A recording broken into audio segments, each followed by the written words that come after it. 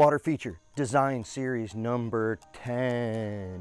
Guys, this is all about lighting. So if you want to know how we at Modern Design install lights in our water features, you're going to pick up some gold nuggets that will help you make your ponds easier to install the lighting in, and most importantly, easy to do lighting maintenance in, because eventually all light bulbs, you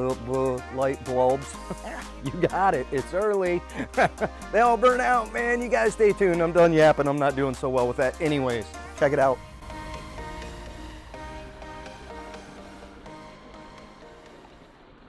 Hey guys, John G, Modern Design Aquascaping. I'm here today to teach you about how we do a lighting system and a water feature so that it's easy to access, repair, and work on later. And I think that's super important. You see a lot of guys, they run their wires right in between the rocks, they foam stuff in, they build over top of it, and when it comes the day that you need to replace a light fixture, guess what? It's a royal pain in the booty. So I'm going to show you some stuff. I have this here pipe. This is 160 PSI. It's thick wall pipe. I see a lot of other guys that have started using this conduit methodology to run their wires through the boulders, and they use funny pipe. Guess what? This stuff, if you crimp it, you don't use it, because you need to be able to get stuff through here. But this is a whole lot more sturdy. Like, I can barely even squeeze the end of this with my hand. If you use funny pipe, it almost always gets crushed when you backfill, gravel, whatever you're putting behind your boulders, just the weight of a rock on top of it. And then when it comes time to pull your new light through, you can't get it through anyways, and the whole thing was a waste of time.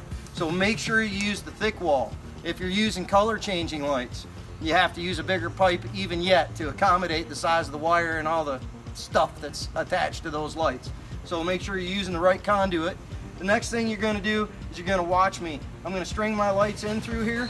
You see a lot of other people that are going to run these things all through the flower beds, and they're going to put in valve boxes and they're going to gang lights up. I'm going to tell you I recommend against that, because what happens is you got this crap in your way all over the place. When it comes time to put in your landscaping, there's little black pipes running all through the flower beds. It's a total pain. Not if you don't landscape, you don't care, but seriously, run your lighting wire. Let me grab this lighting wire right here. See what we got here? We're using LED lights.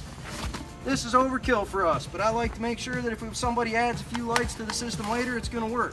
We're going to run this tight right along the back edge of our pond liner, guys. Right tight up against it, and we're backfilling it in there with our liner when we do our edge work. Every time we come to one of these conduits, I'm simply going to run this line. I'm going to leave a loop for every conduit when I come in, so that when I come back later, I can make a cut, I can make a connection to the lighting wire that comes out, and I'm going to chop those things down.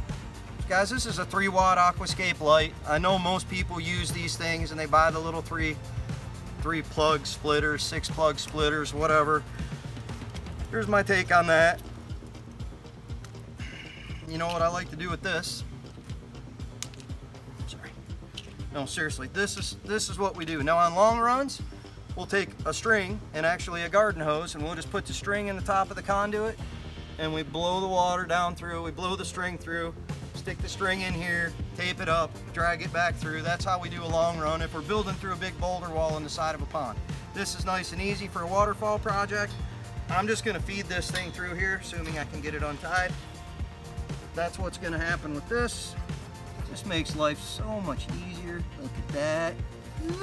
Just like that, guys. Now, the trick is when you do your edge work, we're going to cut this off nice and flat. It's going to be flush.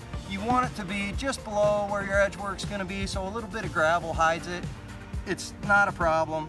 It's easy to find. It's easy to replace. This makes our life so much easier to deal with this madness later on. Not that a light would ever burn out, but oh yeah, wait, eventually every light burns out. Just saying. Take care of yourself on the front end. This is what you got. That's how hard it is to pull that through there. It's not. I'm done talking about that. So you're seeing right here, my liner is gonna be about an inch below the surface of this rock right here, guys, which means that this conduit is sticking up. I've got to cut the conduit. If you're not real good with your razor blade knife, make sure you cut the conduit down before you run your wire through, because the last thing you want to do is clip your wire down in here and then you have to redo the entire connection.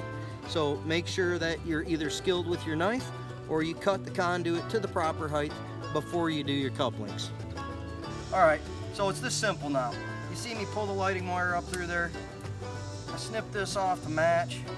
Guys, this ain't rocket science, seriously. Split the wires. I don't feel like I should be, if you haven't got a clue how to do this, you're gonna probably shouldn't be doing this. This is the complexity of the whole project, right? I'm splitting these guys up. I'm stripping these wires off. Surely you know how to do this part, and you know how to do this part. About 3/4 of an inch. I always cut them too long, and then I say I'll cut them shorter next time, but I don't. This is a quick connection. I know this isn't how Aquascape suggests you do it. Now, if we're troubleshooting a lighting system, we do use a voltage meter to make sure that we have proper voltage. That's not what this video is about, but you should be aware that that's a thing. There is a proper voltage for your lights. Make sure that you understand what you're hooking up on that end. I'm not teaching you that right now. Alright, one of each wire, tight together. I always use outdoor rated electrical tape. I'm going to go around and around. Go around the same direction that you screw your wire nut on so you don't take your tape off when you put your wire nut on. Good trick, righty-tighty. There it is. There's my tape. Got one silicone filled wire nut. This is weatherproof. It is not waterproof. Don't stick it underwater. This is to keep the moisture off of it, guys. All right.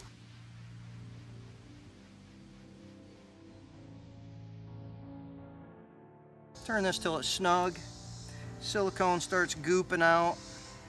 Then I take my electrical tape and I'm gonna protect this. I'm gonna wrap this whole wire nut on here nice and tight and trap my silicone inside. I'm gonna go do that on the other one. See, I didn't do it on this one. Now I got silicone all over me. Just waterproof that stone. All right. Hydrophobic stone. Yes, yes, it's now hydrophobic. You are correct. Ladies and gentlemen, you have heard from Jake the scientist. Here we go. All right, that's wrapped. Now the last part of this is, I like to take this and bend it around and tape all of this together with a couple of wraps.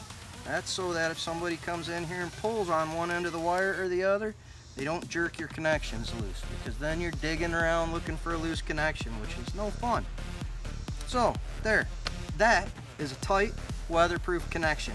This will be buried nice and snugly right against the back of my liner, out of the way, and when the landscapers come in, they're not going to cut my lighting wire all to pieces. And when I make my video, if this light burns out, I know that this light connection is right here because I've made that video about where my lights are and where my connections are, and I can come back and take apart one connection. I don't have to diagnose which one's which. I can pull my new light through and fix it like 5 minutes flat, guys. That's worth its weight in gold, just saying. All right, here's another thing. You see how I'm gonna situate my light in here? Always recommend, you know, the Aquascapes give you these really cool little plastic stands that come with your lights. I'm saying that's like amateur homeowner stuff. Don't put those things in here where your lights are gonna fall off of them and you're gonna have to look at that stuff. Situate your light right under. My waterfall is gonna be sheeting off of here. I've done a good job of putting rocks in front of it. So it's gonna block that headlamp effect from the viewing area, which is over there. It's gonna light up and cast a nice glow on this. And because I have treetops over top of me, this straight up light beam through this white water is gonna give me that magical firelight.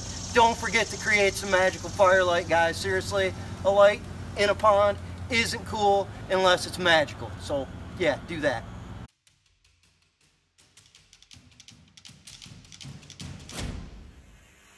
When you get finished with the whole thing, especially in a pond, make yourself an after job video and don't gang these things together. One light, one connection. One light, one connection. You walk around at the end of the job and you go, here is the light, the connections next to that rock. Here is the light, the connections next to that rock. Go all the way around your water feature like that, shoot a video, put it in your client file. When your team goes back out to replace a light, you're not gonna start digging up wires to figure out what's going on. You're gonna watch a 5-minute video, you're gonna go, that light's out, the connection's there, you know right where to dig. It's one single connection. You don't have to start pulling apart 15 different connections to figure out which light it is that's out. Guys, if you learned something about running your lighting, it helps you install a better lighting system in your water feature, do what you know you need to do. Give us a thumbs up. Don't be a bonehead. Hit the thumbs up button. Seriously, I mean it. Give us one of those, or one of those. Do something. Type a little something in and say, thanks for helping us out, John. We really appreciate you taking the time. Do something. Give me a little love. I mean that. Subscribe to our channel. It's all I got to say. I'm done.